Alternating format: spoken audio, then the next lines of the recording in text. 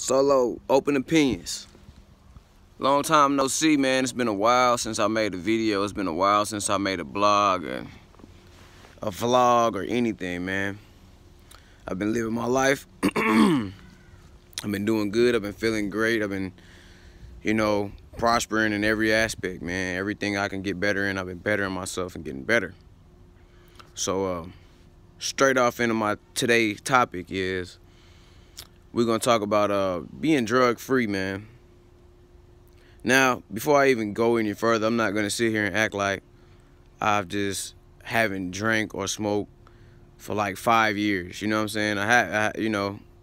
I've been completely off of drinking, smoking, or anything for a few months, man.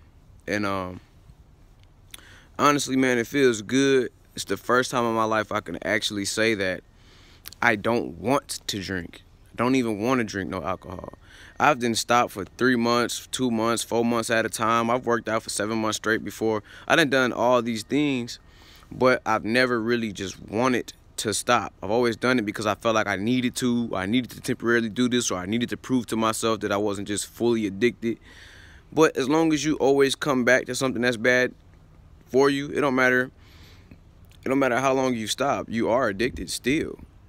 You know, I got an example, man. I was cutting this guy's hair the other day, and he had a barber before me. Funny, the barber was 26 years old, right?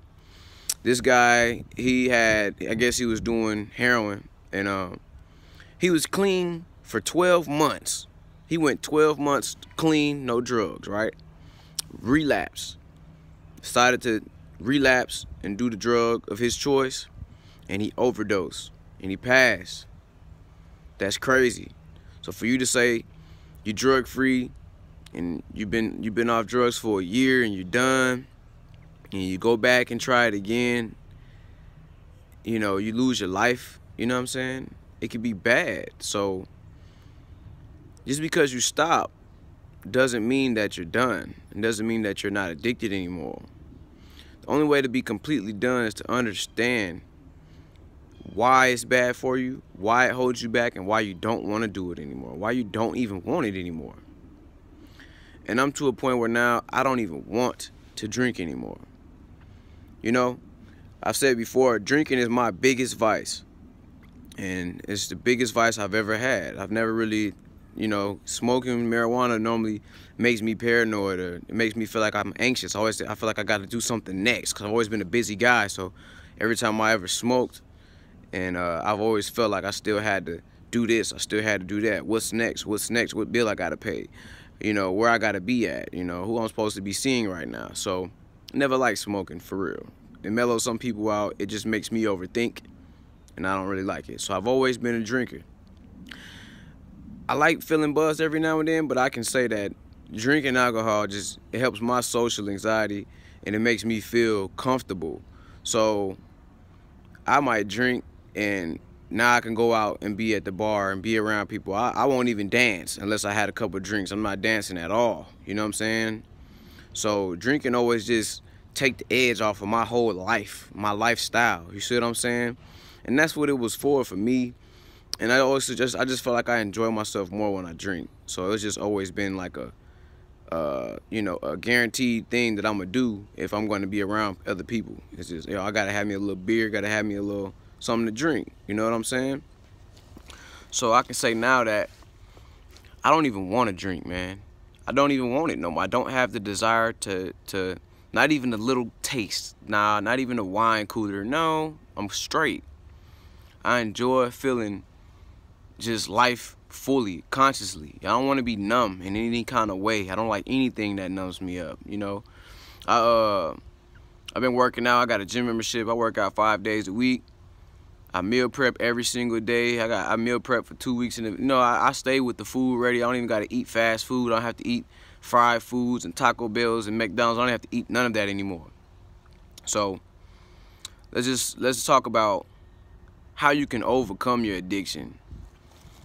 First things first, you have to admit that your addiction is holding you back, dog. And I don't care who you is. It's holding you back. Don't sit here and try to make an excuse and say it makes you feel better. It makes you pay attention more. It helps you study. It helps you relax. It helps you be calm. Bro, it's holding you back. You can get all of that stuff without it. Don't tell me that you need a drug to make sure that you're okay, to make sure that you functioning properly. God did not make you and create you and needing a drug to make you complete, to make you whole. That's false. And if you believe that, you crutching yourself. Stop making excuses. You're scared to even try. You're scared to try to just be sober. You're scared to try to be here, put on here to do what you're supposed to do without drugs. So if you're making excuses for yourself, then you can just cancel the video. Because if you're gonna make an excuse to why you need the drug, you'll never be done with it. It starts with admitting that you don't need it, and you're only making excuses to why you want to be on it. So step number one, admit that it holds you back in some kind of way. For example, me, when I drink, I will not want to cook. I'm not gonna want to cook nothing. So guess what I'm gonna do? I'm gonna go to Taco Bell. I'm gonna get some bad food for me too. So drinking not only comes with it destroying my liver, my brain, my vision, and my kidneys and my heart, but also it makes me eat bad food. So just go ahead and put that in there, you know what I'm saying? Off bat. Number two, if I drink, I'm not gonna exercise. I'm not gonna go for no run. I'm not gonna lift no weights. I'm not gonna do no push-ups. I'm not gonna do no sit-ups. So it's completely counterproductive to anything healthy for me. Physically healthy for me is counterproductive, period. You see what I'm saying? Mentally, counterproductive. I make impulsive decisions. I drink and I get more impulsive. I get more aggressive, or, you know, I just don't make decisions properly. I don't want to think much. I want to act more versus thinking before I act. So it already separates my mind and my body. It takes my mind and my body off of one accord right then and there. So it's clear to me that alcohol consumption is the worst thing that I can do for myself. It has held me back my whole life. And financially also. It costs money to do what you're doing. You know, drugs ain't free, man. So financially, mentally, and physically, it holds me back completely. And if you smoke weed, if you do cocaine, it holds you back mentally, financially, and physically. Admit that. Stop lying. Stop making excuses. That's number one. So now, since I stopped drinking alcohol, I exercise every day. I meal prep every day. I don't go out to bars. I don't go out to clubs. I don't go to the sections, little sessions and the hangouts. So I'm saving money. I'm healthy. I'm doing something healthy for me. I'm doing something that's promising me a more healthier future. I'm prolonging my life. I'm saving my money. I'm bored as hell all the time. I'm bored as hell all the time. So guess what? I have to do something to entertain me, and all I can do is go to the gym, cook, meal prep, watch entertaining videos, you know, just things that aren't really so detrimental to my health, man. You know what I'm saying? And my financial.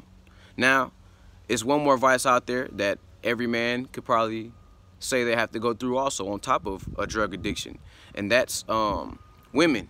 So you can still be out here having sex every day, catching STDs, having kids that you might not take care of, you might or might not, abortions that you might pay for. You know what I'm saying? It's a lot, you know, that's a vice out there, you know, because it's boring, man. It's boring. So you working out, you cooking, you going to work, and you having sex. You know what I'm saying? It's always going to be an alternative that's not necessarily drugs, but it's still an addiction. So you have to get control of everything. But my overall point, man, is I've been drug-free, and I feel good, and I'm confident enough to make this video because I know now that I'm not going to go back to drugs again. I'm not going to go back to drinking. I'm not going to go back to smoking or doing any of those things. It's the first time in my life I actually don't want to do it. I don't want to. I'm not doing it because I feel like I need to take a break, or I'm trying to prove a point to anybody, not myself or anything. I don't want to. I don't want to go back because I know it's not productive for me, because I can admit that it's held me back. So now I had to fight through knowing that this is slowing me down for years, and to the point where I can finally be like, man, I'm tired of hurting myself. I'm tired of doing myself wrong like this.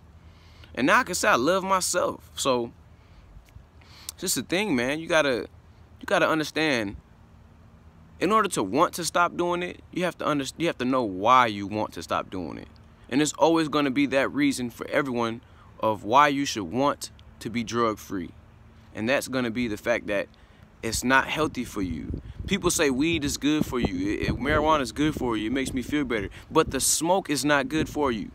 If you're in a burning building and it's smoking, that smoke can kill you within 4 minutes. So what do you think smoking is doing for you over time? It's just taking longer, but it's still doing the same thing that it'll do if you just inhaled a whole bunch of smoke in a burning house.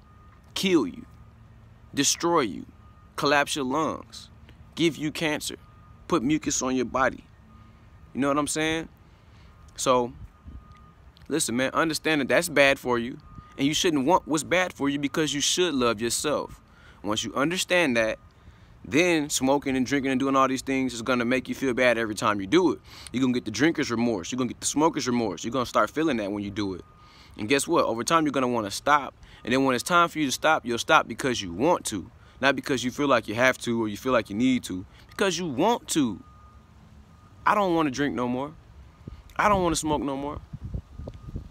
I'm good. But it came with self-knowledge, self-love. You know what I'm saying? I'm not saying that it's easy. I'm not saying that I haven't been there. I've been drinking since I was a sophomore in high school, bro. That's 10 years. I'm 25, about to be 26 in a couple months, bro. It's not easy, man. It takes a very long time. It's depressing. You're going to try to cope. You're going to try to find substitutes. Never go to a substitute. A substitute is worse than what you're actually doing. Don't say, oh, I don't want to smoke cigarettes, so I'm going to smoke black them out. The substitute is worse because you're mentally defeated. You know what? I'm not going to just stop doing this even though I know this is bad. I'm going to do this which is less bad. That means you are defeated once you go to a substitute. No substitutes. Stop. Just stop, dog. You know what I'm saying? Occupy your time something else, something healthy. Don't try to substitute an unhealthy thing with a less unhealthy thing. It doesn't work like that. So now, I'm going to say, I'm not sitting here trying to tell you what to do. I'm just trying to help you guys understand that it's important that you start loving yourself, man. And if you're doing something that you know is wrong for yourself, you can't love yourself. It stops you from loving yourself because you're hurting yourself. You know what I'm saying? And don't make excuses, bro. Don't make excuses.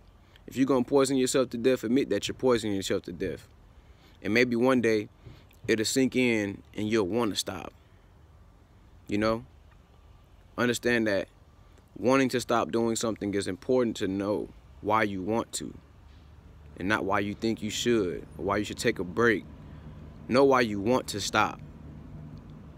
And any addiction, you should want to stop because it's unhealthy for you. Whether it's having sex with random women, they have STDs, you having kids, you can't take care of all these kids, it's unhealthy for you, it's stressful for you. Smoking is bad for your lungs, it's bad for your body, it's bad for your blood circulation. Drinking is bad for your kidneys, it's bad for your liver, it's bad for your brain. These things are unhealthy, so you should want to not do that to yourself. You understand? And once you stop wanting to do that to yourself, then you can start loving yourself. And then stopping the addiction will be easy. So now, what I think about is, when I'm done, if I ever relapse again, I'm going to get crucified for posting this video out here in the media. Whether only 20 people see it, it's going to feel bad for me because I posted this. So that just gives me more motivation. It gives me more motivation to continue my want to not do drugs ever again. So, you know, anybody got anything to tell me, any feedback, any opinions, any enlightenment, post it in the comments. It's your boy Solo. Stand out, live on. You know what I'm saying? Open opinions for a reason. You know what I mean? D33 Anthony on Instagram. Your favorite barber. Holla at your boy. Drug free. I'm out.